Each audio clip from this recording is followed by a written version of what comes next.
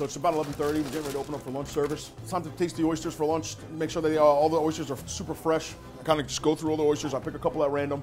The way that we keep the quality up here is by tasting. And so we taste everything all the time. It's good. So I spend about 30 minutes a day eating oysters. Yeah, I eat about 20 oysters a day. Oysters for breakfast. And I do this like twice a day. This is a Beausoleil. That right there is like the perfect oyster. See all the liqueur, full size of the oyster. It's like my favorite. No, my doctor doesn't know I eat this many oysters.